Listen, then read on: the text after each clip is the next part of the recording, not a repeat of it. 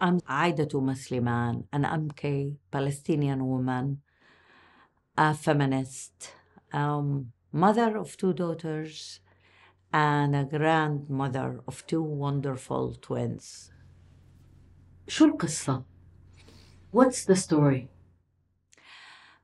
The story is all about an apartheid regime. Yes, an apartheid regime in the country or state that is known as the only democracy in the Middle East. There are 500,000 Israeli settlers sitting on Palestinian territory in the occupied territories, and there are more than 3 million Palestinians, at least in the West Bank.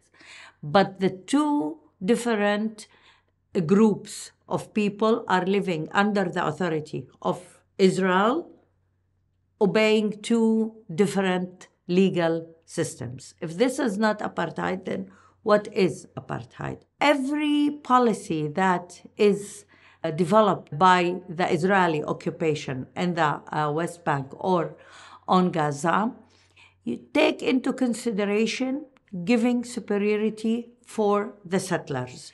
The new thing that we are trying to explain here is that these practices and policies and laws are also evolving and existing inside Israel when we are talking about us, the Palestinian citizens of Israel. The definition of apartheid is having 2 groups of people or 2 ethnicities, 2 nationalities under the jurisdiction of one state and still do not have equal rights or go by different laws. The law of citizenship that just passed in the Knesset. This law says very clearly that people who are married to Palestinians from the West Bank and Gaza, or any Palestinian, whoever, or Jordanian, Iraqi, and Lebanese, Syrian, which are defined as enemy countries. If I'm a citizen and I'm married to someone like this, I'm not able to, first of all, he will never get residency in Israel, and second, he will not even dream about getting citizenship in Israel. We are not equal in that situation to the Jewish citizens who are allowed to give their citizenship to their spouses. This is a law that is discriminating against me and my people, although we are citizens. Another law that is that established, in my opinion, the basics for an apartheid regime is the Jewish nation-state law. The Jewish nation-state law says very clearly or define whose this state is. We are not mentioned, we are the absentees in that law. They forgot that they have 20% of the citizens of Israel are Palestinians. So when you go and check what it says, who are the citizens of this state, or this state belong to whom? It belongs to the Jewish people. We are denied this equal access to citizenship.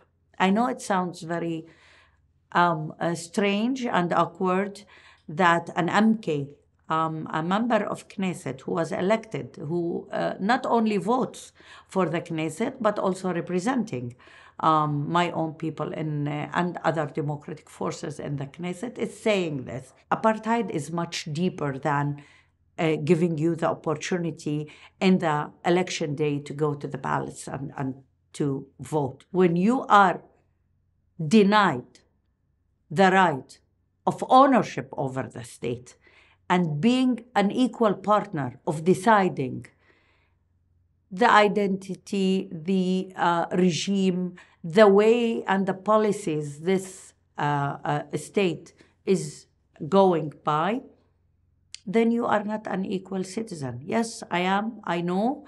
I'm aware that even if I am a member of the Knesset, I'm denied the right to be an equal citizen.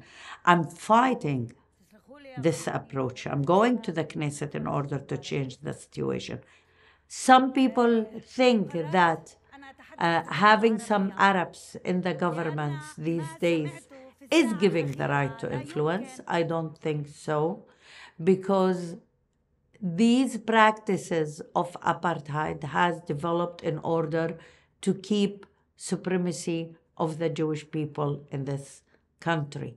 Without changing this situation, without stopping the occupation, without changing the definition of the state of Israel, giving the opportunity to all the citizens of the state to be